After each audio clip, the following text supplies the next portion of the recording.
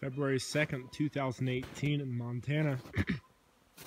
Middle of the winter, and it's just warm enough outside. The bees are taking a cleansing flight so they can go and evacuate their bowels.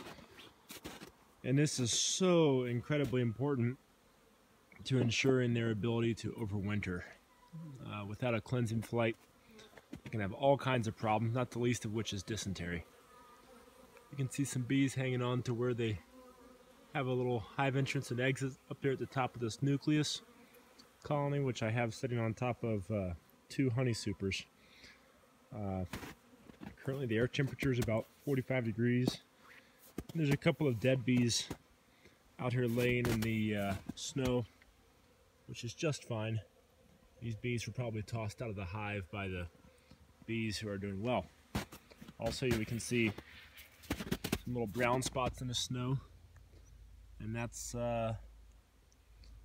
what you think it is. It's just bee poop. So anyway, that's the whole point. I'm gonna let these girls get back to what they're doing and try not to disturb them too much. You guys have a great day. Click to subscribe, please.